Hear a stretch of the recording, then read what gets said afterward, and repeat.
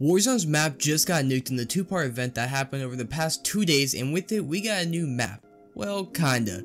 Anyway, welcome back to the channel, team, and as I said before, Warzone just kinda got a new map with its latest event, and needless to say, it's not the greatest. Now, the first thing I want to say is that I never played Warzone like that because of its terrible camping playstyle and slow-paced gameplay, but I'm also not a stranger to Warzone either.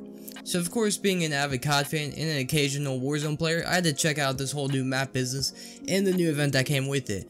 Granted, most of the time in the event consisted of server queues, I still got to witness it though, and it wasn't great for how hyped it was.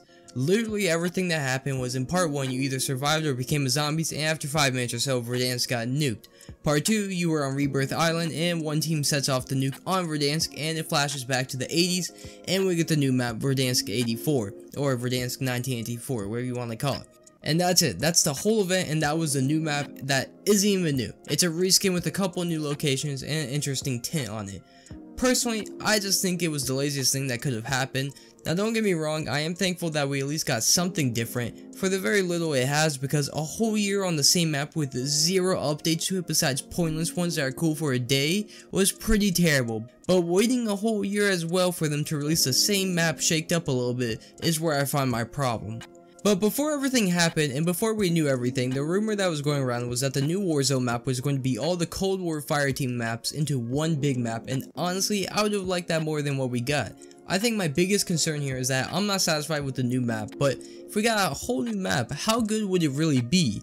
For example here, let's talk about Fortnite, the leaders of BR for a while. They gave us a new map in Chapter 2, a whole new map with a couple familiar locations, and for the first month, it was great, but now every single person I know, me included, wants the old map back because it was simply superior to the new one. But you can't go back to the old map, it's gone, just like the old 2021 Verdasnk map.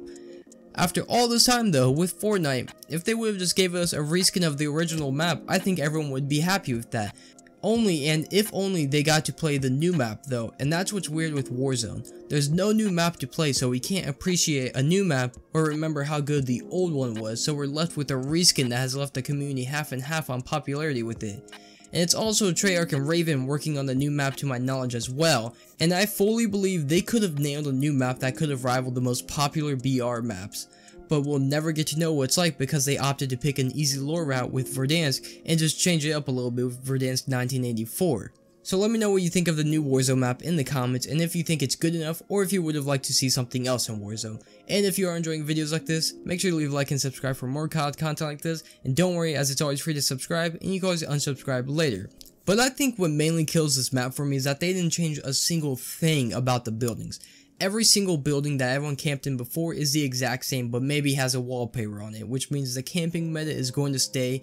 And don't get me wrong, camping is sometimes a good mechanism in a certain situation, but camping the entire game with Ghost on in one single building, peeking a window only when someone isn't looking at you, and only moving when you have to with a heartbeat sensor out at all times, or camping a rooftop with only one access point that you can hold to make sure no one can contest you, that's a problematic camping, and that's what kills Warzone for me. If most players didn't play like this and actually moved more, I would play it a lot more because I do think it's a good BR. It's just the playstyle that's adopted by the majority that kills it for me and many others.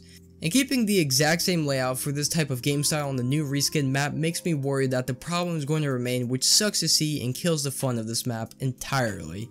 Also, the tail on this map is disgusting. I don't know how to explain it too well, but it kind of looks like someone tried to color grade really dull footage but is new to color grading and got really hyped about it because it was their best work to the time that they've done it, but in reality it wasn't that great because they're obviously new to color grading, so they don't have everything under their belt yet.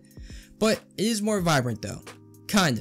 You can see more is what I'm trying to say here, which was a huge problem with every Modern Warfare game. It's the one thing I never liked about every single Modern Warfare game. They always look so dull and boring compared to every Treyarch game, and it just always annoyed me for whatever reason.